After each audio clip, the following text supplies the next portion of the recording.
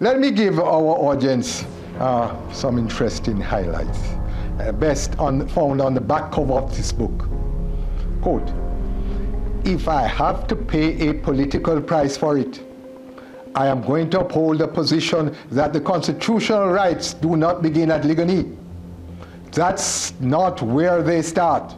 End of quote, applause. That's Prime Minister Bruce Golding. This is Paulette on FiveEyes.tv. Today I'll be speaking to Dr. Paul Ashley, attorney at law, social commentator, and author of the explosive new book. The book uses official emails from the US government and the Jamaican government, as well as transcripts and quotes to paint a vivid and frankly frightening picture of the machinations of government and others involved in the Dudus affair. Why do you choose to write the book in such an objective manner? It is important for political life and for students studying the political history of Jamaica to have easy access to what actually took place. This is not a narrative. It's not a how-to book. I don't know Dudus. It's not sexy. It is, in fact, it is, I would say, very intriguing, and it demands a certain amount of focus. More importantly, however, I think that it is necessary for one to substantiate anything that one is advocating. It's important that the history be accurate and not be what some creative individual decides to sensationalize because he wants to get the book sold or a movie made. This is not a story, a figment of anybody's information. Anything that is in this book is documented, it's official, and can be substantiated. Could you give our audience some ideas of the topics covered in your book? Sure. And I will just do this briefly by mentioning what's in the 7 chapters. In fact, it's not an epistle. It's, if you will sit down and read it, no problem. Chapter 1, overview, constraints, profile of the subject, Christopher Dudus Coke. This was the profile on the security maps, the security radar. This is his profile, official. Contracts with the Government of Jamaica, flight or flee options. Chapter 2, confidential breach. The indictment handed down by the US grand jury, the tipping off Dudus. Western Kingston Tivoli Commission of Enquiry. Findings of the Tivoli Commission of Enquiry. Comments. Soft detention plans aborted. And I will just pause there.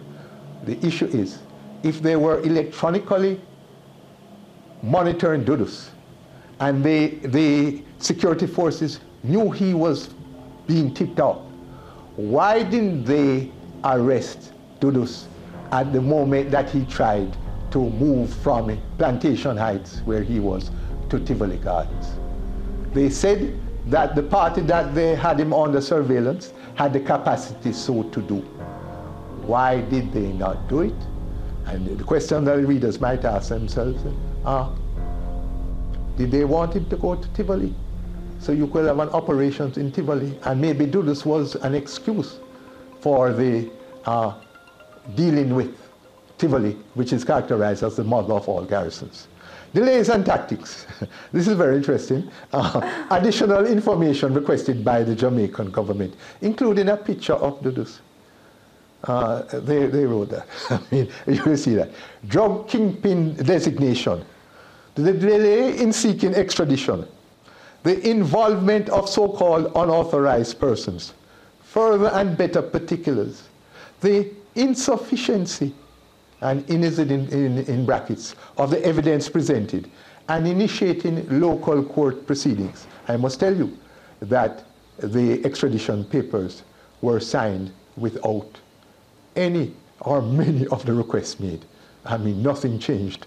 The involvement of the firm, Manatt, Phelps and Phillips, the position of the firm, instructions given by the Prime Minister, who was also the party leader, the rationale for the Brady initiative.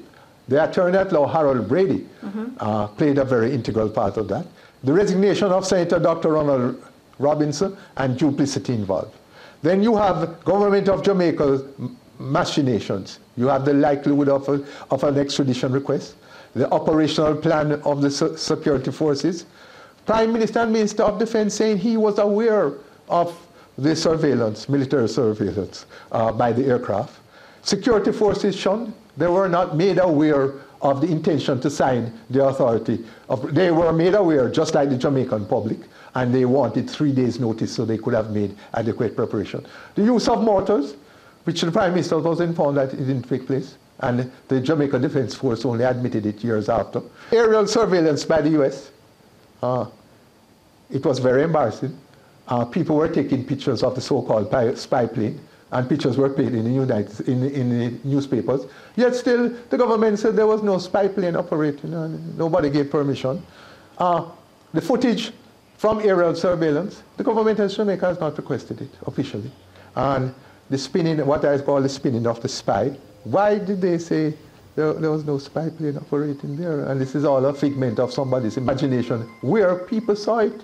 I mean, Tivoli Gardens, a plane flying over Tivoli Gardens, you can see it from the airport, and the plane was at the airport. I mean, it's kind of obvious. The role, the United States government's machinations, now this tells you about the power of a big, powerful North American state.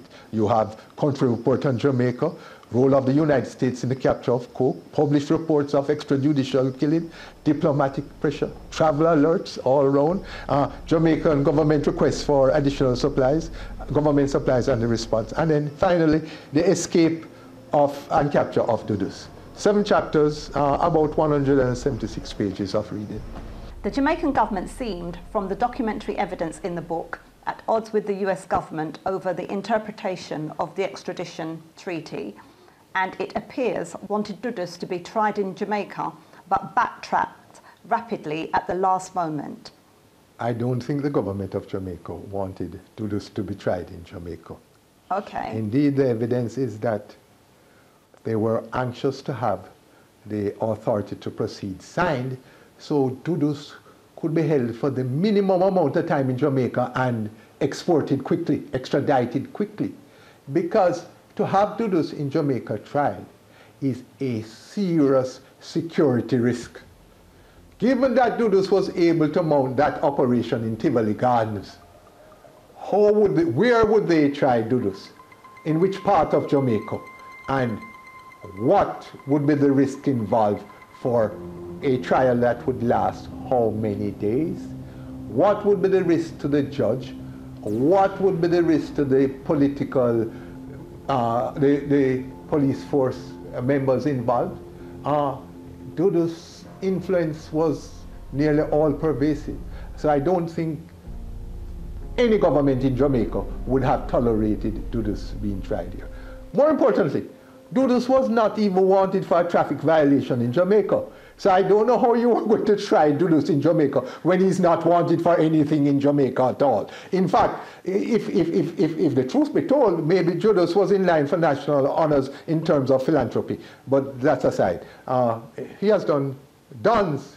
He was a generous don in terms of school feeding programs, and he had the music fraternity putting on an annual back-to-school program for Method. He was a generous don, even though there are stories that he was ruthless. But to be a don, you not only have to be generous, you have to be ruthless. It's par for the course. But as respect to the extradition treaty, the extradition treaty has been enforced for a long time. Jamaicans have been extradited without any problems at all. Jim Brown, his father, was about to be extradited with no qualms about the extradition treaty. There's argument about the so-called Memorandum of Understanding with the communications. Mm-hmm. There's arguments here. The regime that objected, they have not amended the Memorandum of Understanding. The same circumstances under which Dudus was extradited exist even today, and I might add will exist tomorrow and for the time being. So there's no argument about the problem. What I would say that the delay seemed unnecessary. In fact, people would argue that if you had any objections and the objections weren't dealt with, and you signed the papers because of how the population of Jamaica responded to the delay, then hey, Slightly delay and let Dudus go on and then fight another battle. Okay. I'm going to just move away a little bit. Yeah. It has been noted that your work has failed in a number of areas, namely, no details have been provided on the personality of Christopher Coke, his childhood years, schools attended, friendships, etc. The role of the Rev. Al Miller in the capture of Dudus has not been explored. And number 3, there are no details provided on the killing of Keith Clark in his home by members of the Jamaica Let us deal with each Defense. The childhood characteristics of Dudus is not important yet. Dudus friends, up no moment, where Dudus went to school, etc. Dudus' importance was to the United States in the distribution of cocaine by the Shower Posse. Dudus was wanted by the United States. Dudus was wanted by Jamaican authorities. People knew of Dudus's father, Jim Brown, right? Dudus was a Don whose importance was linked umbilically to his gang's activities in the United States. Dudus was linked to the Jamaica Labour Party, and its founder, the past leader, Eddie Seaga, was not friendly with Dudus. Bruce Golding, from his sojourn in the NDM, had expressed a dislike for garrison communities, believed that garrison politics and donmanship was something to be reduced to the minimum. But the Don in Jamaica played a very important part. Right. It provided services that the state failed to provide. It could deal with temporary relief in terms of provisions for individuals going back to school, getting loans, getting even free illegal services. The Don was helpful in providing security.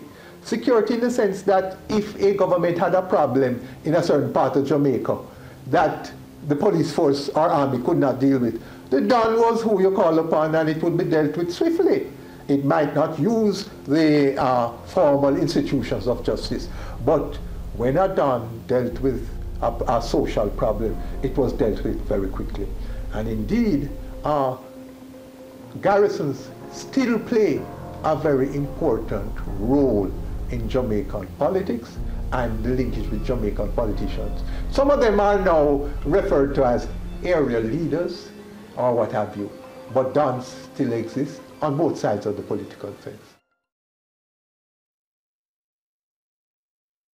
It has been a problem to get serious information in respect of the killing of Keith Clark and the role of Al Miller in this exercise. We have been promised, quote unquote, explosive information by some attorneys involved. That promise is yet unfulfilled, seems to be unfulfilled. It has delayed the publication for at least 3 months. I don't know if the individuals involved intend to write their own stories. But if you want a good excuse why the information is not there, in legal language they would say the matters are sub judice. The Al Miller's conviction is being appealed, and the Keith Clark killing is still going on with some constitutional hearings about whether the public interest immunity covers. Maybe next year we'll get some more information, but that is it. What is important to note is that the government of Jamaica has issued a formal apology to all those involved or affected by the Tivoli incursion. To those who were the families of those who were killed, got compensation. Those who died as a result of the invasion, the military personnel, they got excuses and apologies, etc. The government of Jamaica has been silent in respect of the killing of Keith Clark. Oh. No apology or compensation to the family. And this is now 8 years. 8 years, Yeah. long time. A very long time. Keith Clark is, Reverend Al Miller, they have a story about him, but we must remember that Al Miller was not apprehended along with Dudus. He was let on his way and asked to come back in, which is very strange. Some people say he should have been given a national award because his role in facilitating the handing over of Dudus prevent the potential loss of any more lives. Oh. Not even a mosquito was killed in that whole operation. And Al Miller, it is said, would feel that he has done a national good and is being victimized for it. The other side of that story is that maybe his conviction is a badge of honor, and maybe the conviction is essentially to spare his life, because there are some ignorant people who might have the view that is Al Miller betrayed Dudus. So maybe, you know, one never knows, but let's see what happens. In your considered opinion, what is the most unsatisfactory deficiency of this work? And do you intend to rectify such? The most disturbing and unsatisfactory deficiency is the silence of the military intelligence unit in respect of this operation. Where is the intelligence? What was the intelligence available? How did they have to pump so many bullets into the body of Keith Clark and no one is being held accountable? What is that? In front of his family in his residence. Gosh. Was the orders to kill? What were the orders? This frail man, one shot in his foot, would have him on the ground. It is said over 20 shots. I mean, why was the telephone not answered by the security forces when his wife tried to get assistance? The information is that it wasn't the police that were involved, it was a military operation. We have heard nothing about the military intelligence, that even one member of the opposition said something went strangely wrong.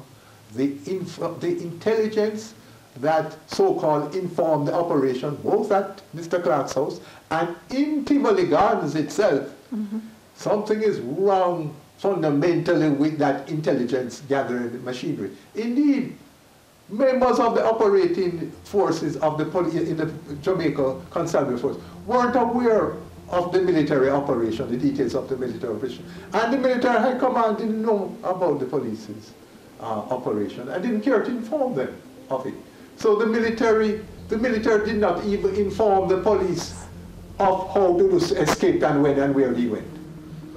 So that is it. It was never a joint operation. It was a disjointed operation.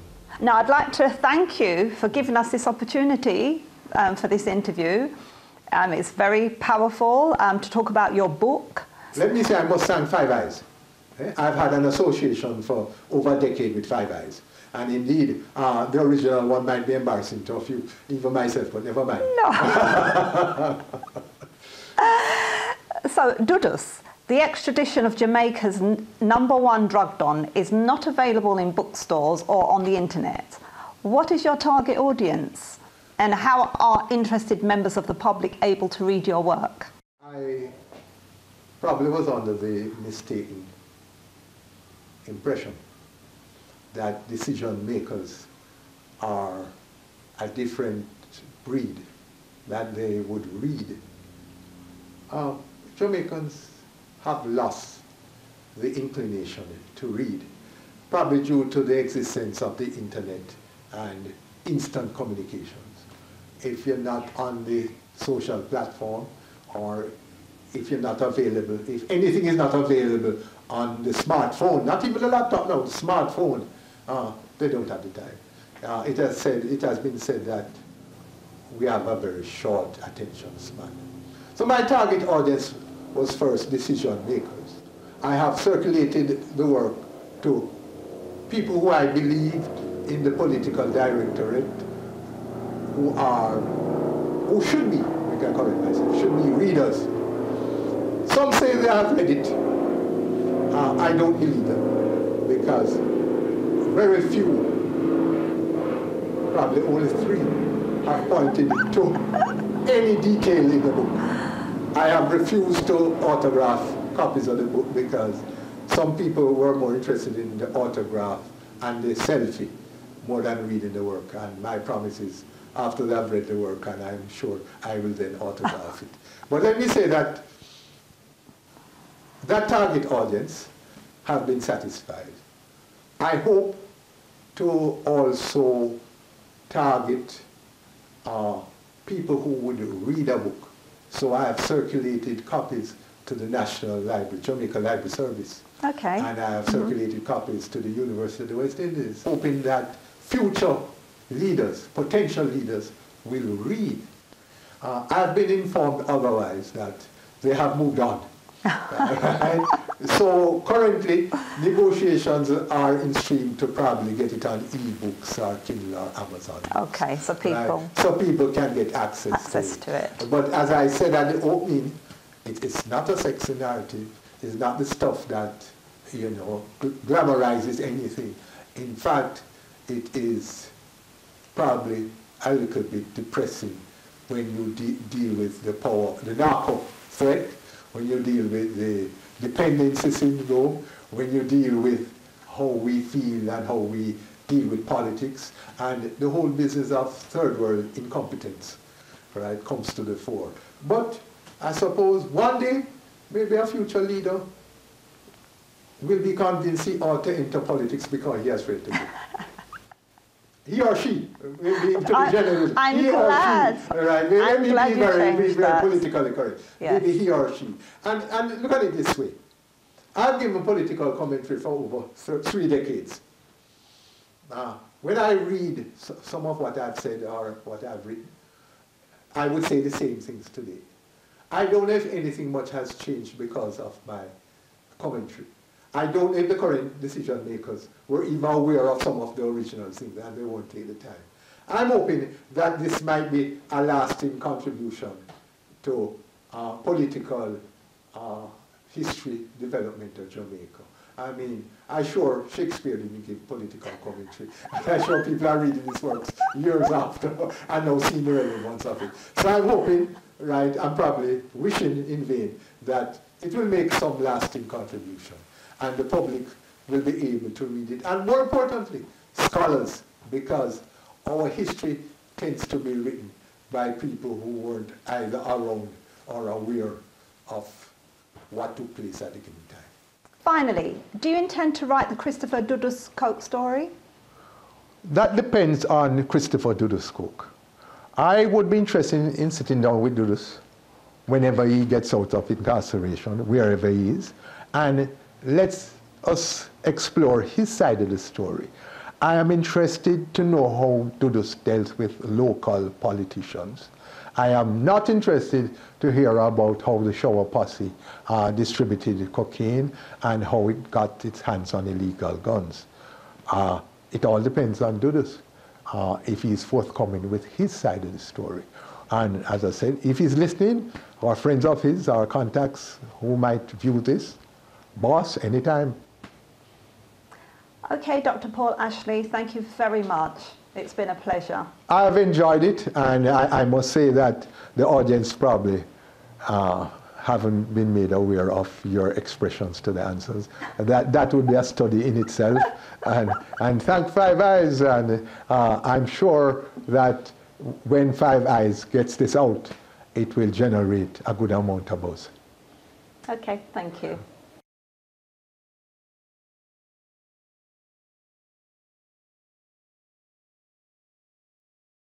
Go back again to the Prime Minister. If a minister, having examined it, recognized that it is supported by evidence that was unlawfully obtained, disclosed or used, but still proceeds to sign it, she should immediately sign one other document, her resignation. That's Prime Minister Golden talking about the Attorney General, Minister of Justice, if she signs the authority to proceed. But let me give you one attributed to the then Commissioner of Police, Hardly Lewin, that he said that this is what the Minister of National Security, Dwight Nelson, said to him when he told him about the indictment against Dudus and the handing down of the extradition request. CP, you don't understand. This matter could cause the government to collapse. End of quote. The one that is most memorable in terms of the television audience and what took place during the time in the first Commission of Inquiry was done by Queen's Counsel K.D. Knight, who declared that during this session they called him, quote unquote, Star Boy.